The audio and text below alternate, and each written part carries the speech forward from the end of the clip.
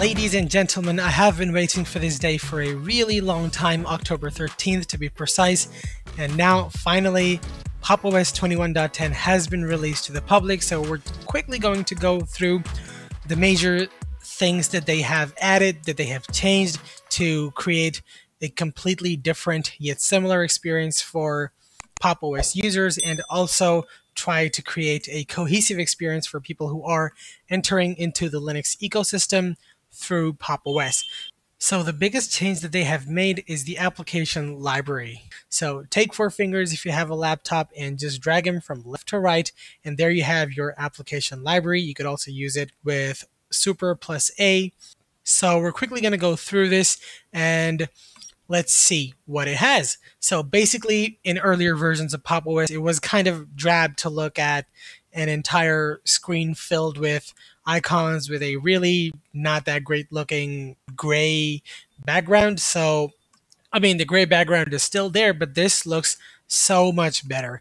You have this neat little box, and all your icons are way more compactly presented, and I think this is way better. And you also have folders. So basically, the applications which don't have folders exist over here. And then you have Office.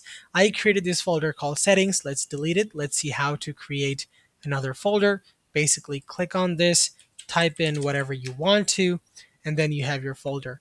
Drag an icon and put it on there.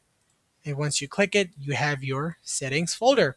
Now, you can also search.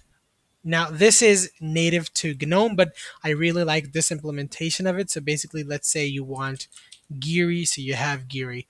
So now that we're done with the application library, let's quickly go to settings, and we're going to check something really quick. Let's go to About.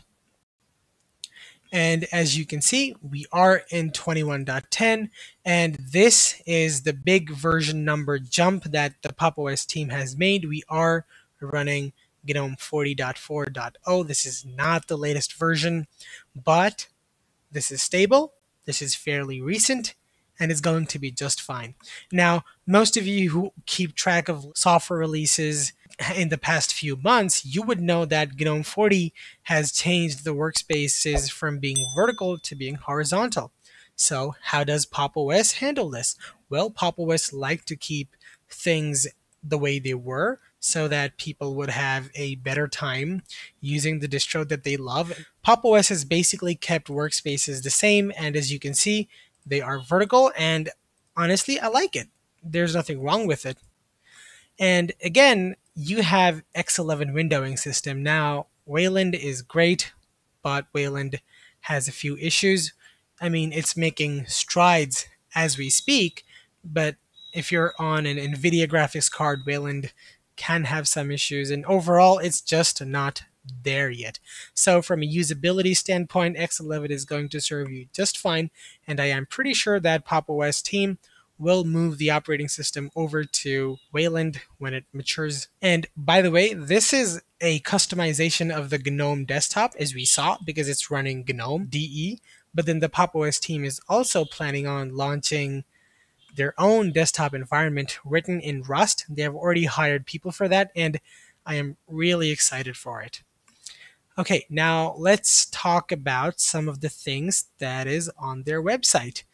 So another major thing that the Pop! OS team has done is now you have better multi-monitor experience. So the application library will basically launch on the display that has your mouse focus.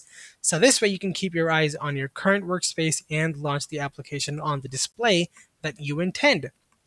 Now, you also have continuous integration, and this increases the speed of building and releasing packages. And the Pop! OS team also hosts their own packages now, which is, well, if you don't know what this means, it's okay. But if you are knowledgeable about this, this has huge implications, and this could mean better control over what they can do to their own operating system. All right, so now that we're done with this, let's quickly go over to desktop. And inside desktop, we're going to go to the dock, and by default, the dock, this is how it comes with. All right, so you have this panel and you have your icons, and then one of the new things that they have done is implement a separator to distinguish your pinned apps and your non-pinned apps, if that's an English word. But this isn't how I like to keep it. I usually do this, and since I upgraded from 21.04 to 21.10, this is how I get the dock. Okay, and with that, we come to the end of this video. Thank you so much for watching. I did a video about Pop! OS 21.10 beta on October 13th. So if you want to check out the differences between now and then, you can definitely head over to my channel and do that. And if you like this video, don't forget to like and subscribe. And I will see you guys next time. Peace.